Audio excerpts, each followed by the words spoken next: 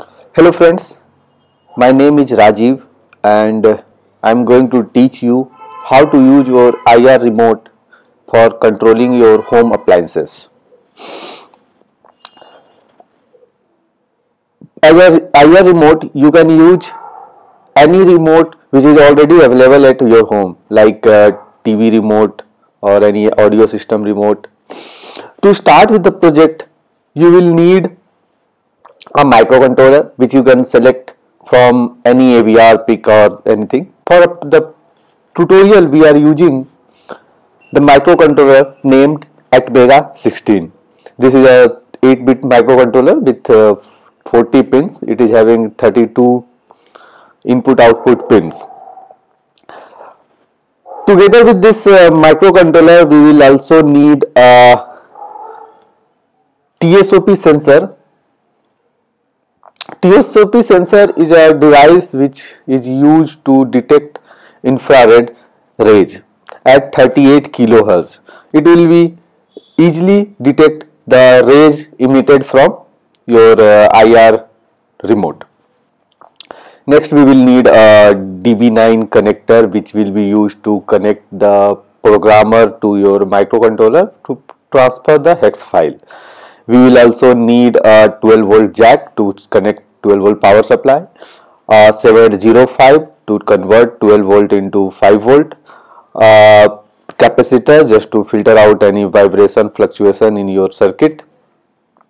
You will need a LCD display to display all the processes happening inside your microcontroller, and finally you will need some relays to interface your appliances with your circuit. Number of relays you can select as per your number of devices you want to control. If you need more devices to control, you can use more relays. Together with all these, you also need a USB Tiny programmer. You can select any other programmer also, but we are using USB Tiny. You will also need a PCB on which you will mount all these devices. You will need a 12 volt power supply adapter which will be used to run this circuit.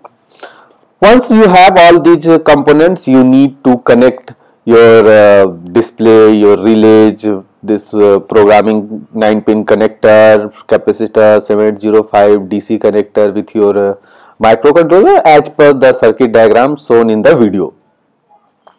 Once you are ready with all these connections, we can start programming.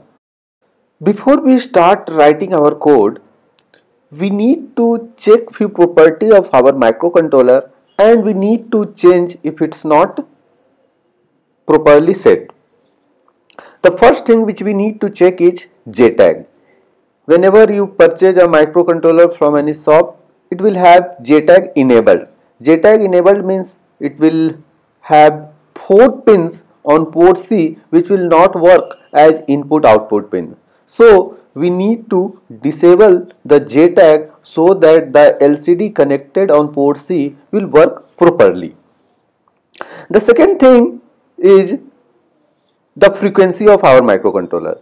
The new microcontroller will always run at 1 MHz, but the code which we are showing in our tutorial will work perfectly only if your microcontroller is running at 4 MHz. So we need to check if it's running at 4 MHz, otherwise we need to change the microcontroller frequency to 4 MHz. To start writing code, we will add all the necessary library like stdio, interrupt, avr.io and the delay library.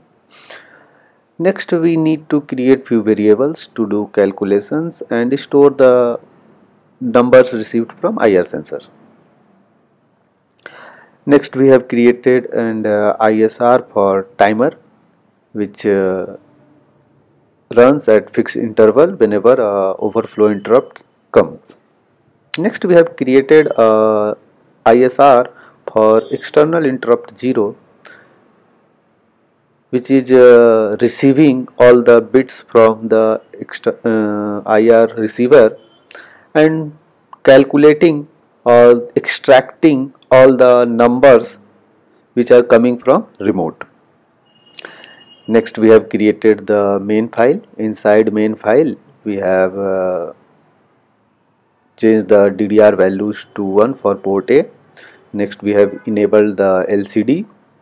Then we have enabled the external interrupt in function. Then we have enabled the timer interrupt, and this is SCI for enabling global interrupt. Then we have written few statements to display all the numbers received from IR sensor on our LCD display. And the final thing which we have done is be checking the numbers received from IR. Depending upon the number, whether it's 0, 1, 2, 3, 4, 5, 6, 7 or 8, we are changing the appropriate bits of port A to control our devices.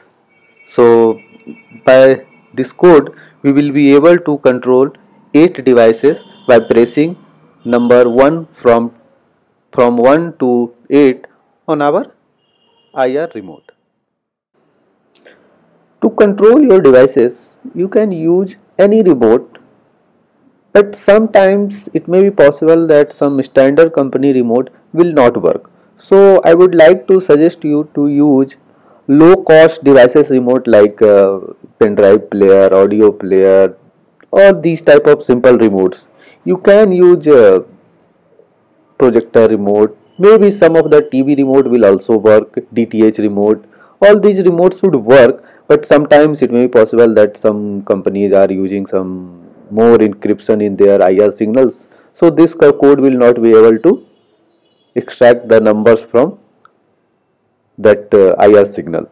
So try to use low cost remote, and now press any button which will generate number from 1 to 8, and you will see that the devices connected on port A or the relays connected on port A are toggling whenever you are pressing the